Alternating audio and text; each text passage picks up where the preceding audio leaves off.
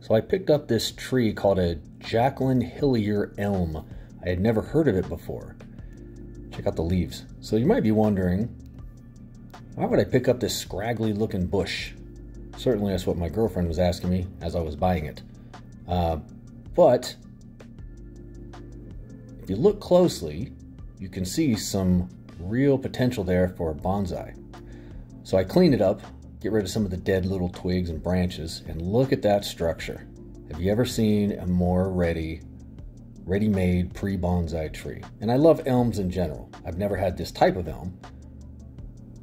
I did a little research and it turns out no one knows the origin of it. It just turned up in an English garden sometime in the 1960s, and the owner of the garden said they thought it came from overseas.